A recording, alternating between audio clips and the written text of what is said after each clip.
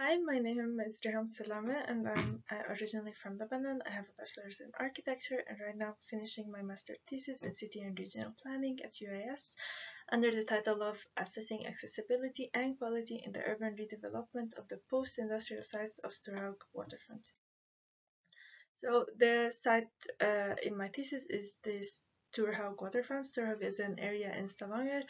It was previously known to be this industrial hub, and right now my focus is the waterfront part that has still some of the remaining previously industrial buildings.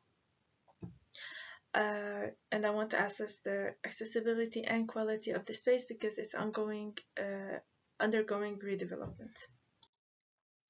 So for the research problem, it is about the challenges of accessibility and quality during these redevelopment processes.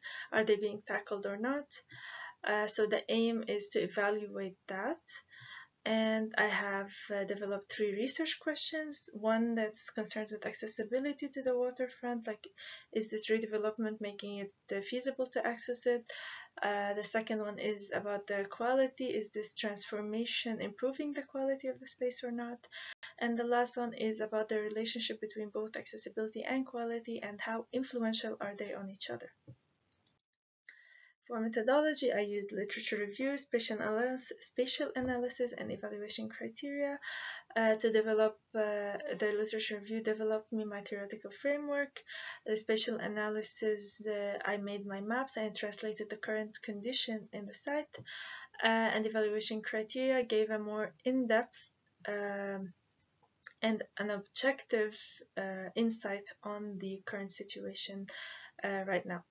As for limitations, it would have been even more thorough to have behavioral mapping, quantitative analysis, or interviews and questionnaires.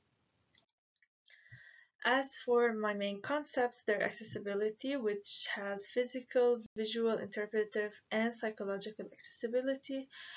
And the second concept is the quality of the waterfronts, which has good form, legibility, vitality, comfort, and meaning. So for analysis, I included this general map with an overview of the analysis points that I made. We have lots of dead ends like so. We have disconnections in the path along the waterfront. We have underutilized open spaces and disconnected public parks like in these 2 sites, and a dominance of residential areas and not a mixed-use development. And I analyzed maps concerning terrain and landscape, environment, transportation and infrastructure, social infrastructure, building morphology, accessibility, and the overall waterfront experience.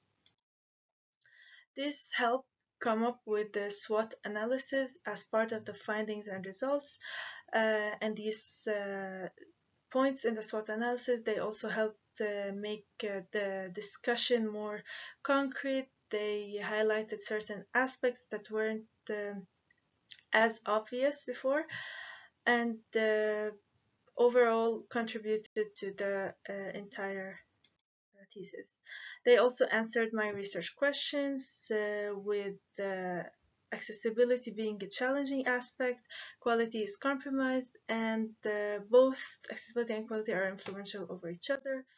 Then I came up with 3 strategies for recommendations about accessibility and connectivity, mixed use development on the waterfront, and using temporary installations for such sites that are constantly ongoing redevelopment.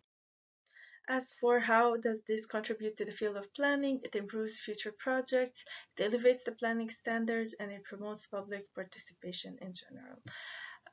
We learn from past mistakes, we elevate our regulations, and we engage the community even more in the design process. Yes, and this was a very brief overview of my thesis. Thank you for listening, and you can feel free to contact me on my listed email, LinkedIn profile, or even phone number for further questions. Thank you so much.